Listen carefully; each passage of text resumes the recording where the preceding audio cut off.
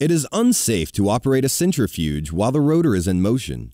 Because of this, all modern centrifuges have a safety mechanism to prevent opening the lid while the centrifuge is in use. It also prevents the centrifuge from starting while the lid is open. This makes it impossible to see inside the centrifuge during its operation. So we have created an animation to show exactly what happens inside the centrifuge during a run. In this centrifuge, we have placed a swinging bucket rotor. If we go below the rotor and look into the lower part of the centrifuge, we see an electric drive motor. We can control the speed of this motor with the speed controller. As the motor turns, it turns an axle, which we call the drive spindle. Any rotor we choose will mount on and attach to the spindle. The rotor is firmly attached to the drive spindle so that as the motor turns, the rotor will rotate at the same speed. The faster the rotor spins, the higher the g-force placed on the particles in their tubes or bottles.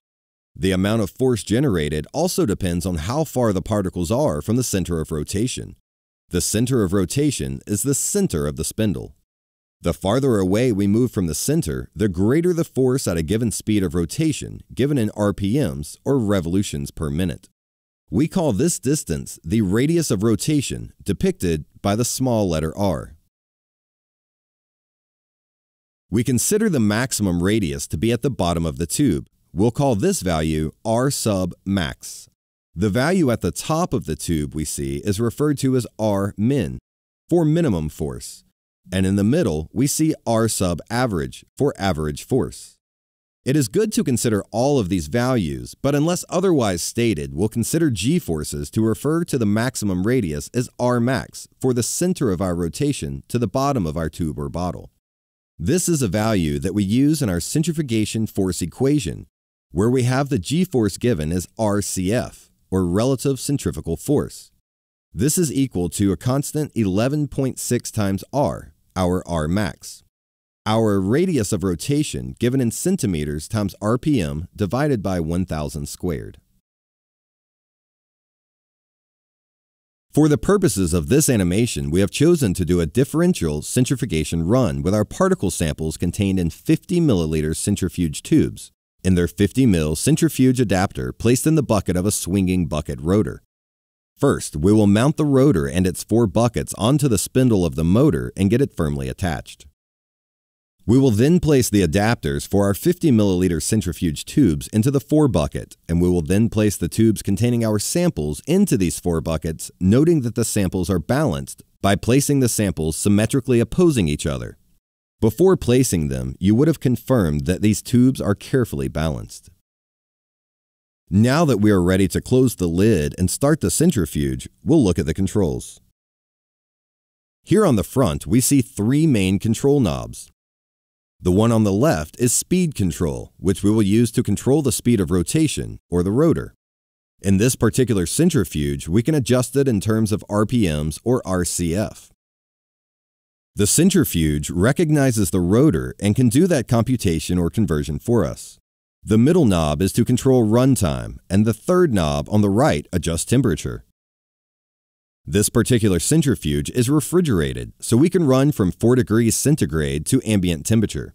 You often want to run samples that are heat sensitive in a refrigerated environment. And also, as rotors turn, they cause a fair amount of friction, which increases temperature, so refrigeration will compensate for that heat so that the samples do not overheat. Beside that control knob, you see a button for start and a quick run, a feature that runs rotors very quickly. In this situation, it would go to max speed for that rotor and spin as long as you hold that button down. As soon as you release the button, it would decelerate.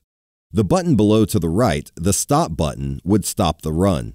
You need to press this if for some reason something went wrong with the run or if you were not running in time mode. Now we look at the controls and displays on the left side of the centrifuge. You would still see runtime and speed display. We see the button for switching between RPM display and RCF display. If it's on RPM, it will show the speed. If it is in RCF, it will show g-forces that are being generated. The next button is for bucket selection. You use the RCF display with the swinging bucket rotor. Since there are a number of buckets which you can use, you need to select the bucket from a menu that shows up in a display to tell the centrifuge which bucket is actually mounted onto the rotor, so that it may adjust the RCF value for that rotor and that particular bucket. On the extreme left, we see a display called deceleration profiles and a set key. Deceleration is how fast the rotor slows down. If you are running some cells that do not pellet very tightly, or if you are running some type of gradient, you do not want the rotor to decelerate too rapidly and disturb those pellets or gradient lines that you created, so you would want it set on a slow deceleration. If you have a pellet that packs tightly, you can decelerate more rapidly to save time. So this centrifuge has a number of profiles you can select using the set keys. Now that we have decided the size of tubes and mounted them in the centrifuge and set our run parameters in terms of speed we will spin them at and the time that we will allow the centrifuge to run, we push the start button and allow the rotor to start turning. The beauty of animation allows us to take a look at what's going on inside the centrifuge as the rotor turns. Here we see as the rotor starts turning, the buckets go from their vertical position and swing out horizontally, so that the tubes are going to be spun horizontally and the particles in the tubes will then also. The force will pull them horizontally to the bottom of that tube. In this run, we see that our samples contain particles of different sizes and density. During the first stage of our differential run, we'll spin these at a slower speed to bring down the more dense particles. And we can see that as this run progresses.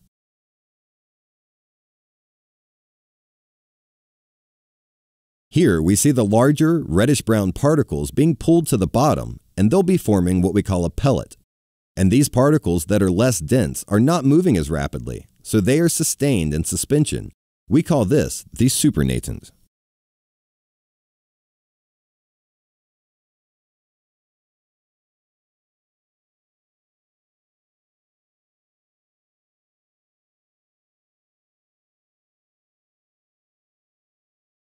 On this initial run, the centrifuge will stop and we will collect the supernatant off of this run into a separate tube and load them back into the centrifuge and spin them at an increased force, which will then centrifuge those particles.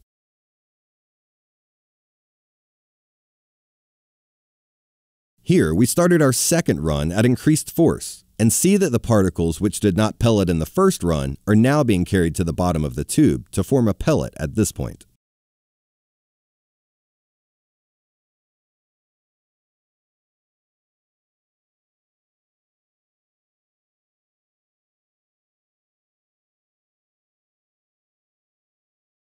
So next, we will see that some particles are still in the supernatant.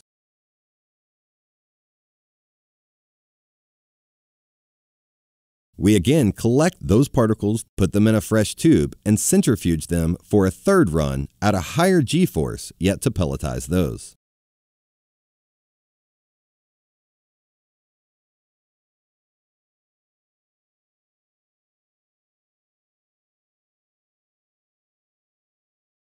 Here, we see that we'll start a third run and the remaining particles will be pelleted for this run.